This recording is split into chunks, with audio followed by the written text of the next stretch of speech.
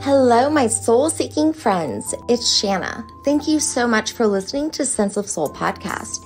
Enlightening conversations with like-minded souls from around the world, sharing their journey of finding their light within, turning pain into purpose, and awakening to their true sense of soul. If you like what you hear, show me some love and rate, like, and subscribe. And consider becoming a Sense of Soul Patreon member, where you will get ad-free episodes, monthly circles, and much more. Now go grab your coffee, open your mind, heart, and soul. It's time to awaken.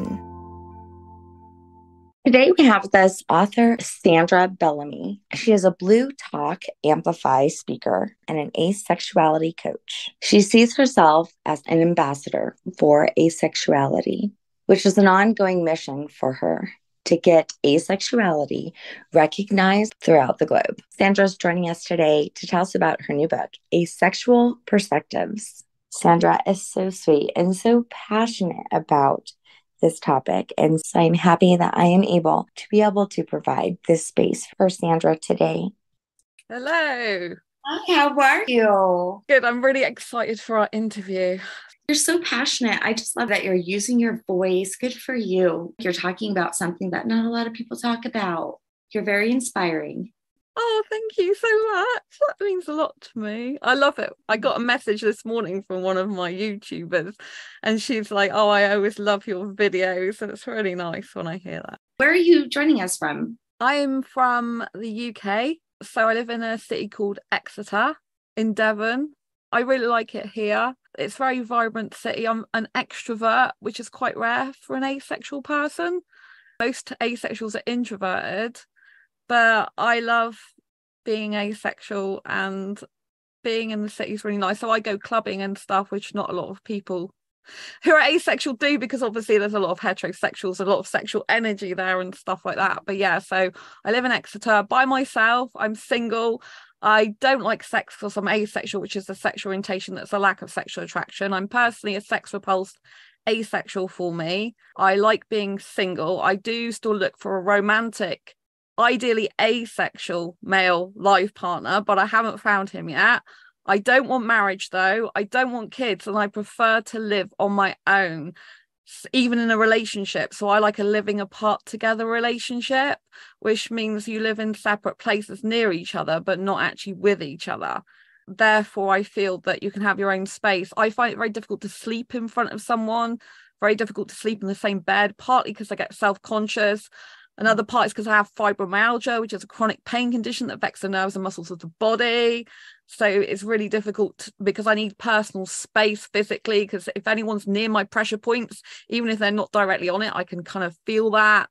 And also I prefer not to take my clothes off because I'm nudity repulsed, which is quite rare for asexuals as well.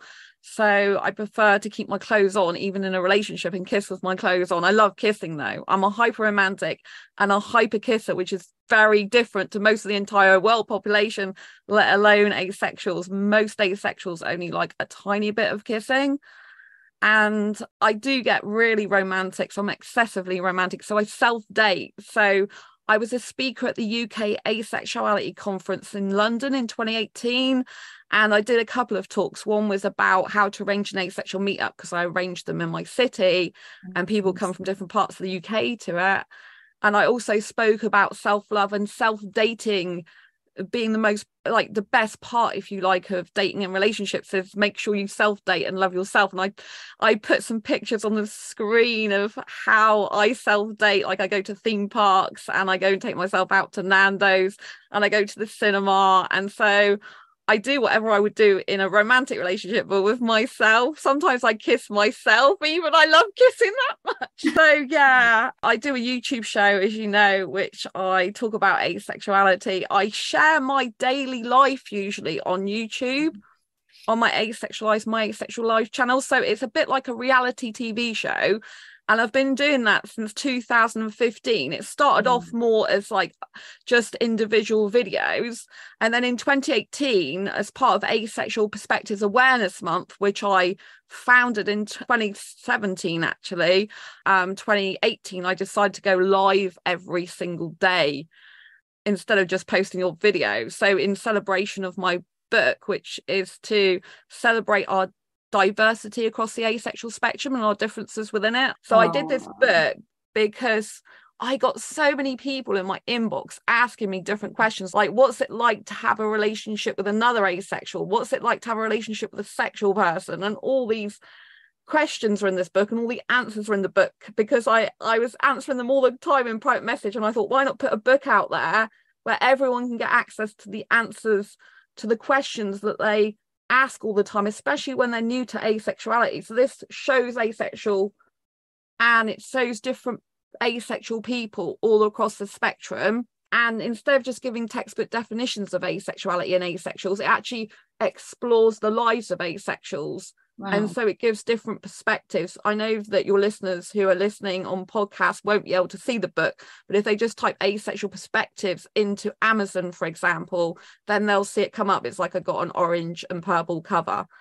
And so, it pretty much answers every question they could possibly think of when they're new to asexuality, discovering the asexual spectrum.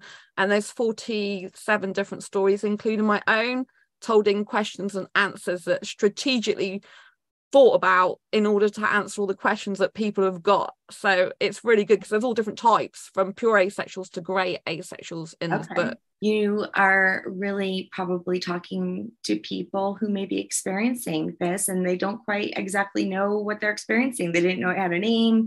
You know, I am against some of the labels, but unfortunately, the way to get certain awareness is through labels. I'm actually a big fan of labels.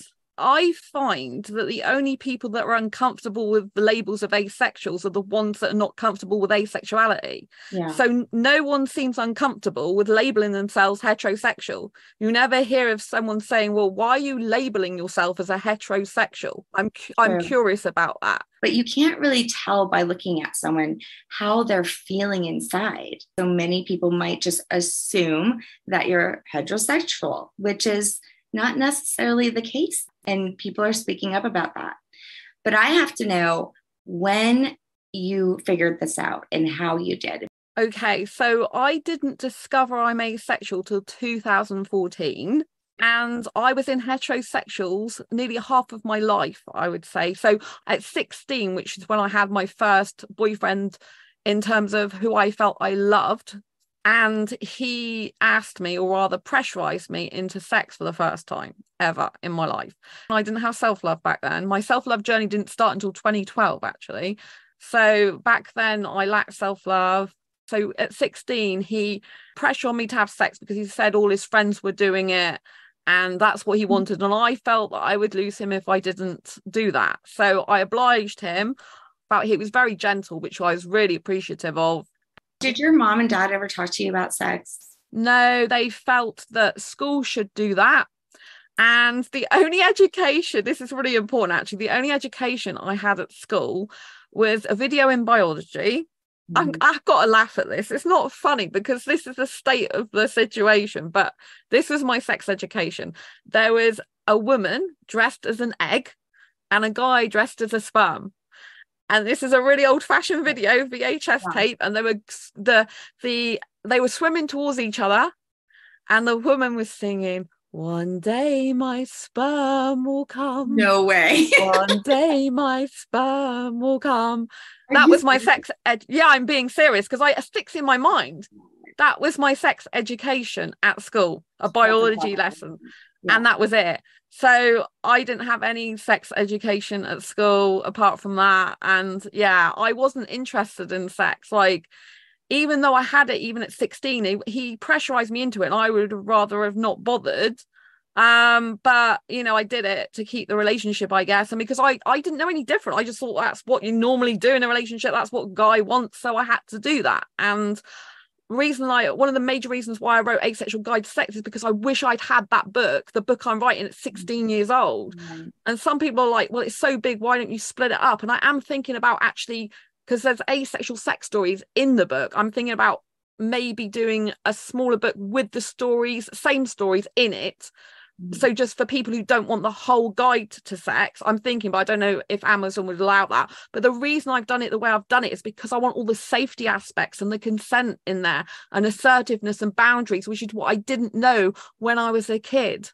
Well, and when I was 16, I didn't know all this. So I want to save people pain and heartache. I want to help prevent sexual abuse situations. And so that is why I'm making this comprehensive reference book that can sit by a person's bedside for life, and they can pick it up and refer to it. And it's all the stuff I've been learning over the years about relationships, dating, healthy relationships, attachment styles, avoidant attachment, anxious attachment. I haven't put everything in there about all these attachment styles because it is an asexual guide to sex. It would just go on forever. I could go on forever with it. All of those things are very important for anybody, boundaries. Yeah. So I want people who, whatever sexuality they are, to buy the Asexual Guide to Sex, like virgins, people who are inexperienced, their education was missing like mine, because even though I'm asexual, I've had sex. So I feel I'm really best placed for my mission. So I haven't really revealed my mission yet, but my mission is to get asexuality recognized as a sexual orientation in its own right throughout the globe, so that no asexual has to live in fear of ridicule ever again. So it's a spiritual mission, actually, which obviously is very relevant to your podcast. And so I believe I was given this mission by God and the universe, and I'm the one that's selected specifically to get it recognized in its own right. So most people who know asexuality are in the LGBT plus community, because LGBT plus QIA, the A stands for asexual. Some people say it stands for agender, androgynous, aromantic. Some people pronounce that aromantic, and some people think it's allies, but it's quite well known for asexuality. And that's all very good and well, because there's a lot of people who are asexual that feel left out in the bigger, wider world, because we don't experience sexual attraction in the main. It's a lack of sexual attraction, but there's a spectrum from pure asexuals to grey asexuals, which I haven't gone into yet. But basically, it's based on a lack of sexual attraction, whereas lesbians, gays, bisexuals are still experiencing sexual attraction, the normal sexual attraction, unless they're an asexual who identifies as gay, bisexual as well. But in the main, lesbians, gays, bisexuals, they all experience sexual attraction, whereas asexuality is based on a lack of sexual attraction. So it's kind of different in that respect. And it's my personal mission to get it recognized in its own right. I'm not taking away from LGBT community, because asexuality is part of the acronym, whatever my thoughts, feelings, or other people are about it. But it's my mission to get it recognized individually, because it is very different, because it is based on lack of sexual attraction. There are genuine people out there who don't have any need, like want or urge for sex whatsoever, which would be the asexuals usually, who are the pure asexuals. And there are grey asexuals that do have sex. There are grey asexuals that are sex positive. There are asexuals in general that, they can't choose whether they're asexual or not, but they can choose to have sex or not. And there's quite a lot of sex repulsed asexuals out there. So some are having sex, some aren't having sex. So it's a myth that not every asexual is the same. No, people think that every asexual doesn't have sex, or they don't want a relationship, which isn't true. So there's a lot of myths and stereotypes out there. But my mission to get it recognized individually is because I want to stop as many sexual abuse situations as possible and prevent as many as possible by getting it recognized that there are people out there that genuinely don't want, like, or need sex, and it's okay to feel that way. And the more heterosexuals accept this on dating apps and dating sites, and who know about it, the more they can stop putting on people is natural for everyone. Everyone likes sex, and the expectation of sex on dates and in a relationship all the time, it needs to stop. People should be asking, like, what sexual orientation are you? Do you know what I mean? There should be a lot more open, honest discussion. I just feel it's important for me to get it recognized individually, and that's my mission spiritually. Aside from, sex, a relationship also is important, like oxytocin. We need oxytocin to survive. And that oxytocin is relationship. That's love. That's kissing. But it's also just doing what you and I are doing right now, talking and having conversations and just being with other people. So I'm guessing this is part of the reason why you speak out, is because you still want to be in community, be in relationships.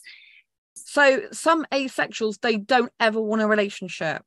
They want friends, not a romantic relationship. Some asexuals don't experience romantic attraction or sexual attraction. Some asexuals, they prefer having a friendship to having a romantic relationship. Some have queer platonic relationships, and some, they just literally their friends are everything to them, and they have deep friendships. In terms of asexuality, there's more people that aren't romantic than romantic. Yeah. So I'm a romantic asexual. There's less people available for me. I'm only interested in guys. So there's less guys usually that are asexual, and there's less romantics among asexuals. So for me to try and find a guy who's romantic, who likes kissing a lot, because a lot of asexuals don't like much kissing, it's kind of hard. And I found out in 2014, I found out I was asexual. So my last long-term relationship was 2011. So I've got to skip now. If I skip to 2011, I did have good sex with him. So people are shocked. They're like, you're asexual because you've had bad sex. I'm like, no.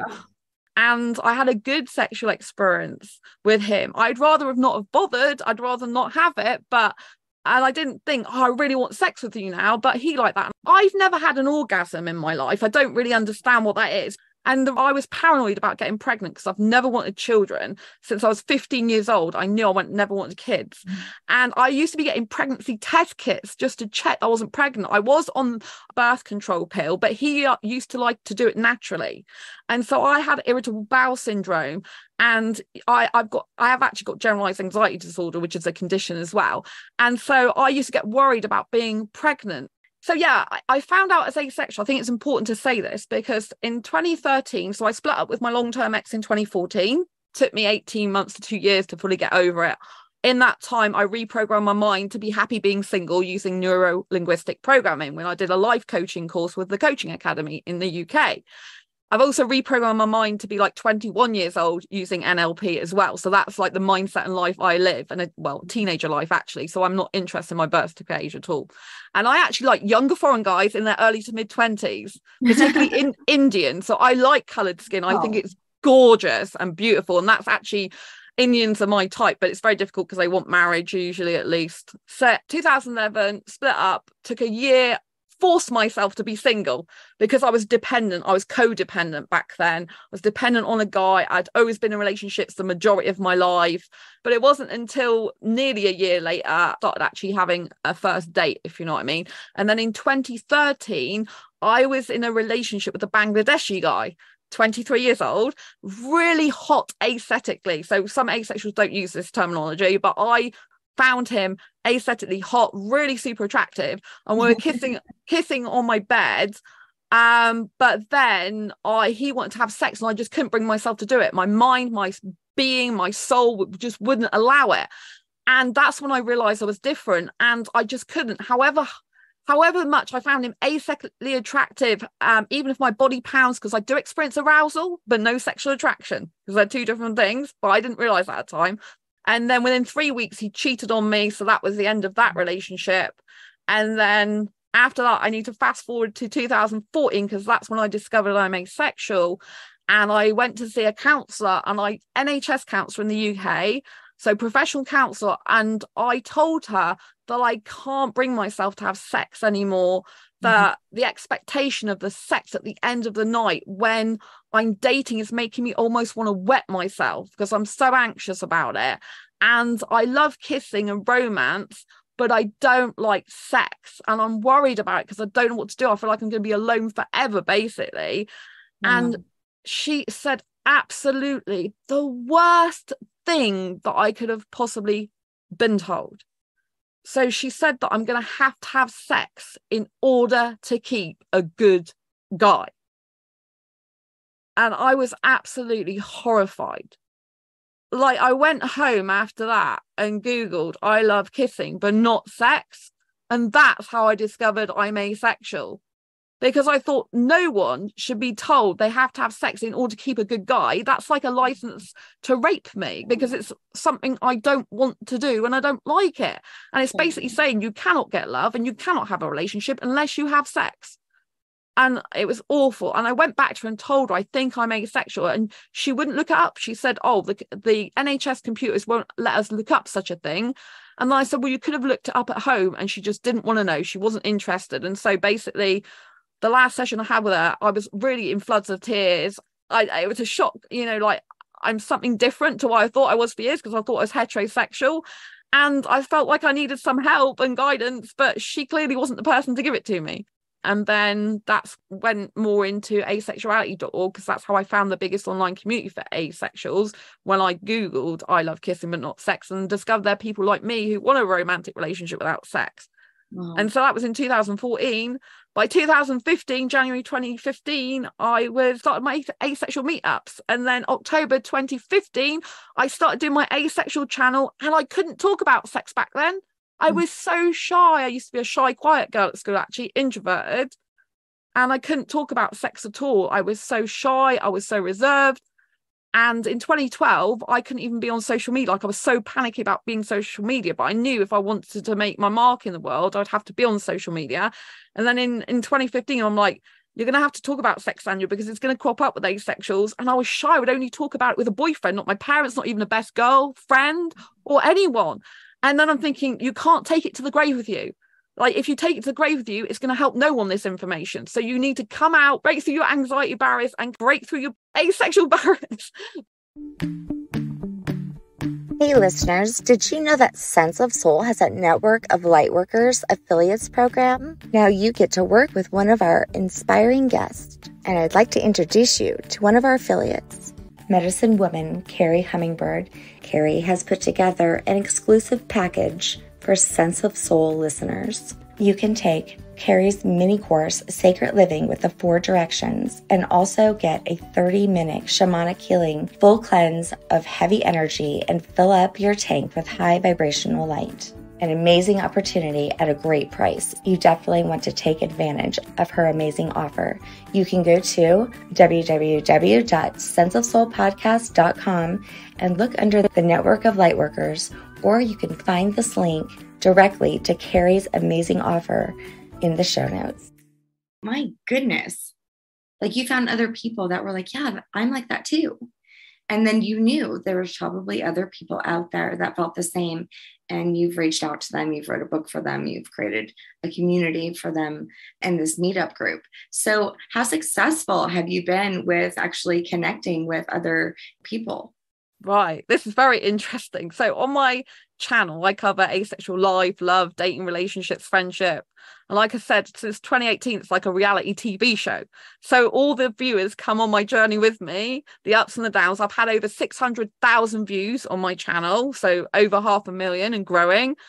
And I run 6 asexual groups on Facebook, 3 asexual Facebook pages. I've got asexualize.com is my website. And yeah, so currently I'm on Facebook dating, and I'm on Badoo. Now, Badoo.com has got a category for asexuals. Wow. So it's good, but you cannot filter looking for asexual. So you can say you're asexual in sexual orientation, but when it comes up with the filters, they've got like bisexual, gay, lesbian, open-minded, heterosexual, but they haven't got asexual. And I'm like, that's disappointing. So far, I've only come across 7 guys who are on the asexual spectrum there, and none of them are suitable for me. Facebook dating, I haven't come across one genuine asexual guy that I know of yet. Some of them lie, unfortunately. So I've been looking for my Indian soulmate since 2014. I'm like, where is he? You mentioned a gray asexual. Oh, yes, I need to explain that. Thank you. So the asexuality is a sexual orientation that's a lack of sexual attraction, but it's also a spectrum of identities within the asexuality spectrum umbrella. Okay. So I'm going to try and simplify this as much as possible. So if we simplify it into 2 categories of asexual, the pure asexuals and the grey asexuals, the pure asexuals don't experience any sexual attraction whatsoever, meaning they don't look at someone and get the need, urge, or want for partnered sexual intercourse. They don't look at someone and think, I want sex with you. So it's complete lack of sexual attraction. The grey asexuals, on the other hand, which is its own spectrum under the asexual spectrum, and some people who are under the grey asexual spectrum choose to identify as asexual because it is on the asexuality spectrum, but some of them don't. But grey asexuality is part of the sexual end of the asexual spectrum before sexual spectrum begins. And so grey asexuals do experience sexual attraction, but only under limited, rare, or specific circumstances, or they experience it, but not enough to want to act on it. And amongst those are also the demisexuals. The demisexuals cannot experience any sexual attraction unless and until a deep emotional bond has been formed and usually maintained and reciprocated. It doesn't mean to say everyone they have an emotional bond with, they're going to experience that sexual attraction with, but it can happen for them. But until then, they feel like they don't experience any sexual attraction. And then under those two categories, you've got loads of different subcategories of asexuals. So it gets to be a bit of a minefield, and there's new subcategories and identities coming up, but there's two main categories, if you like, and sub identities within those. We're also different, so it's really hard to put everybody just under one. There's so many things that are on a spectrum. I have to say, I am taking a course, and it does have to do with sexual energy, and actually it doesn't really have to do necessarily with another person. It's just about the spiritual power behind sexual energy, which is the energy of creation, that is more powerful than any other energy we experience. Yeah, I've heard about that. I don't feel I have sexual energy though myself. I don't feel that way. I feel I can be creative and do amazing things without sexual energy. I mean, I do know of it, I'm aware of it, but I don't necessarily agree with it. Some people believe you can only do certain things if you've got sexual energy. As an asexual who feels I don't have sexual energy myself, I think that's very limiting beliefs. I think the ideology that you can only do certain things if you have sexual energy is very limiting beliefs. It's basically saying if you don't have sexual energy, you can't do things. No, I don't think it's that though necessarily. I mean, I definitely had my first 3 children, and there wasn't a lot of sexual energy going on there. It was just breeding. So I'm here to tell you can even create, lives without having, massive buildup of energy. And maybe I'll even send you some information. You can look into it, and maybe you can even do an episode on it. I don't know.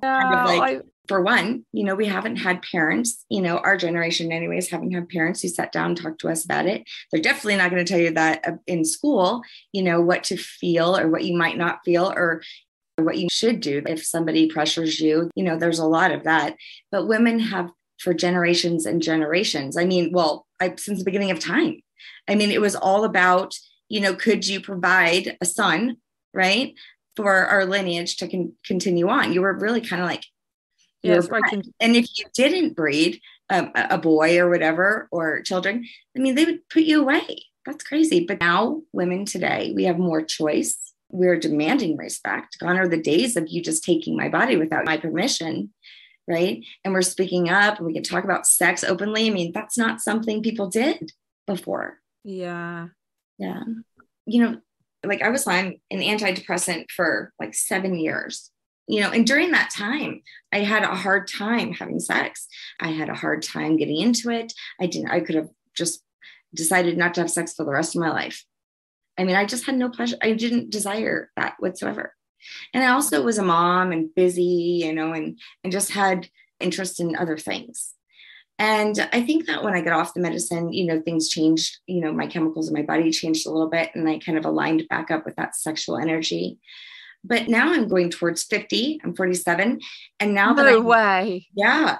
And, if it happens, it happens. If it doesn't, it doesn't, which is one of the reasons why I was curious and kind of taking that course where maybe I could control my own sexual energy, kind of create it more. And so it's one of the reasons why I was interested in taking that course. I think also men go through it too. As they get older, they get more estrogen, we get more testosterone. It's like, what is happening here? And, I just feel like there's some hormonal changes going on with me as I age. And so that's becoming less of a priority. All right, this is really interesting because since I found out I'm asexual, I understand myself a lot better. So I understand I have kissing needs now. I understand that I have arousal where kissing is concerned, but it doesn't have to have anyone involved with it. I can just think about it for myself. Yeah. I found the guys on dating sites, doesn't matter the age, they are still really horny, including guys who are older. I'm not really interested in guys who are older. Right. I occasionally change my filters for guys who I wouldn't usually be interested in. And I am in dating groups and non-asexual dating groups, as well as other asexual dating groups on Facebook. I run 3 dating groups of my own for asexuals. I'm in other asexual dating groups, but I'm also in non-asexual dating groups. And I've never taken antidepressants. So although I was depressed for a lot of my years, I never took medication for depression, never taken it for anxiety. I've never had it for fibromyalgia. I'm a natural person. A lot of the time I don't like taking meds. I have fibromyalgia too, by the way. Do you take meds No, I know, I did years, like a decade ago, but then I got off of all of them and I started doing stuff like meditation, chanting, and other ways to get rid of my pain, which definitely works. Did you know I got this Fibromyalgia Self-Help Handbook? Published this in 2019. So this is basically Fibromyalgia Self-Help Handbook, which again is on Amazon. How to manage fibromyalgia to have less pain, more energy, and feel happier like a superhero rock star. And it's told in a superhero style throughout the book. And there's me on the back cover in my Ace Fibro Girl outfit. I don't know if you can see that. Love that. So I'm dressed up. Yeah, definitely get it. It's honestly like a personal development book in disguise. Nice. It tells you how to reduce pain in 25 aspects of your life that you can apply to yourself with or without fibromyalgia. My triggers are stress, period. I mean, the other day I had the most stressful day. I woke up, lost my keys, found them at like 6 o'clock, which is late. And then about an hour or so later, my mom lost her keys and she's at the movie theater with my children, can't come home. I'm like, what is the loss of the keys thing? I mean, it was such a stressful day. And that night, my body hurt all night long. I had restless leg syndrome. I only got I think it was 59 solid minutes of sleep because I tracked my sleep. And because of that awareness, I'm able to know that if I continue to ignore all that, I will just go right back into that fibromyalgia. But really, truly, I've learned to control it, through just tools. And self-love was a huge one because I was giving out everything to everybody else and never to myself. And when you do that, your body will react. And some people are more sensitive than others. And it sounds like you are a very sensitive person. Yeah. An empath, maybe, because I know I'm an empath. If someone's talking about headaches, I get a headache. I'm empathetic from the point of view, if an ambulance goes by, I immediately go, I hope everyone's all right. I don't know who it's for or why, but I'm like, I hope everyone's all right, Yeah, I can tell you're like that. You're so sweet. Yes. Thank you. Yeah. Oh, I want to say something about guinea pigs. So with guinea pigs, I can always tell when something's wrong. I feel them. And it's very difficult because all the guinea pigs I had in the past, since leaving home with my parents, have all had things wrong with them. And I bought one guinea pig once, a female, and she was pregnant and meant to be a male, but she was pregnant and had 3 babies. Unfortunately, I don't have any guinea pigs anymore. But in the past, my guinea pigs used to be very randy. So I used to think that the sexual energy I lack, it's all in them. I've had 2 girl guinea pigs get it on before, as well as a brother and sister, even though they've had the snip and stuff. And they used to be at it, trying to hump each other all the time and running around the cage after each other. So I feel that my guinea pigs used to make up for the sexual energy that I lacked. And it was all going on them. And I'm like, I'm asexual, but my guinea pigs definitely aren't. They're the exact opposite of me. So, yeah. Oh my gosh, did you know about my guinea pigs? No. Have you got guinea pigs? I don't have any anymore. Okay. So my daughter, she loves animals more than she does people. I'll be honest, my youngest. Oh. And she's like, I want to go and get a fish. Mom, can I get a fish? And I was like, sure. So we go to the pet store. We're going to get maybe a betta fish, right? I think I'm going to leave, with maybe $30 worth of fish stuff and call it a day. No, we leave with the guinea pig and 1 guinea pig. The next day, guinea pig is sad. So Kensley tells me, Mom, in Switzerland, it's illegal to buy 1 guinea pig. Yeah, you have to have 2. So here we are. We have 2 guinea pigs and they shit like I've never seen in my life. No animal shits like that. So interesting that you're bringing that up. My last baby girl, I get really upset talking about it. She died in my arms before Christmas. So yeah, I'm still healing from that. And it was difficult because I had to move home right after she died. I didn't move home then, but I had to look for somewhere else to live because my ex-landlord now sold the place I've been in for years to his son. and I had to quit my full-time job. So I used to do the stuff for asexuals on top of like a job, but now I just devote my time to that. And then I joined Blue Talks in February this year. So I'm speaking for Blue Talks in Oxford in October. I'm in a new chapter in their book with Ken Honda. And so I'm studying obviously more to do with public speaking. I'm getting on more podcasts. And so I really dedicate even more of my time to asexuality, which I did predominantly before, but now I can devote more time to it. I'm always busy doing stuff. I'm always like doing channels and stuff and growing them. So yeah. Let me ask you, do some asexual people have children, or do they desire to have children? Oh, right. Yeah. So I have to say, I just don't represent every asexual. I'm quite unique. But yeah, there are some asexuals, even in my Asexual Perspectives book, what we were talking about earlier. There's some there that have children already. So in terms of children, some asexuals will have sex just to have children, then never have sex again. Some asexuals don't mind having sex, so they're in relationships having sex. They're sex positive, sex neutral, sex indifferent. They're not bothered one way or the other. Some like it as an activity to do. So some asexuals want kids. They want them by normal means, having sexual intercourse, penetrative vaginal sex, basically. They're fine doing that. Some asexuals are. Some people are asexual and they've had kids already, didn't realize they're asexual. So they come to the asexual community realizing years later they're asexual. They lack sexual attraction, even though they've got children from past relationships. Often it's past relationships because a lot of the time their relationships are broken down because they found out they're asexual and it stopped working, the relationship. And so, but this is not the case for everyone, but you do find that. And then some asexuals will adopt kids because they don't physically want them. They'll do adoption or fostering. Some asexuals will have IVF. Some asexuals want kids, like kids, and they still have the maternal instinct to have kids. I've never had that. Since I was 15, I knew I didn't want kids. I knew I didn't even want to adopt. But you're obviously very nurturing and caring. I mean, yes. So that's different. Okay. Yes. So I get on well with kids as little beings in their own right. I'm not really into babies, although babies feel very safe in my company because I am very protective, even of myself and other people, my friends. So babies will come and hold my little finger, for example, because they know I'm safe. And kids will automatically come up and start holding my hand. I've had that since being a kid myself. Like, what is your hope in doing this? I mean, I like I was saying earlier, it kind of seemed like your book was also really speaking to everyone about the things that they need to have, like boundaries. And yeah, so with my Asexual Guide to Sex book that I'm still editing, doing the final edits for, I've been actually spending the last week soundproofing my home to try and make it better for podcasts, which again is to raise awareness of asexuality, everything's to do with asexuality. Basically, with my Asexual Guide to Sex book, I see it as a very important book. My ambition for it is to get on 100 podcasts at least. And I believe that it will enable me to help bridge the gap between asexuals and heterosexuals, to help foster more understanding between the different sexualities, so that I can help fulfill my mission of getting asexuality taken seriously by heterosexuals, and to understand that asexuality is a real thing.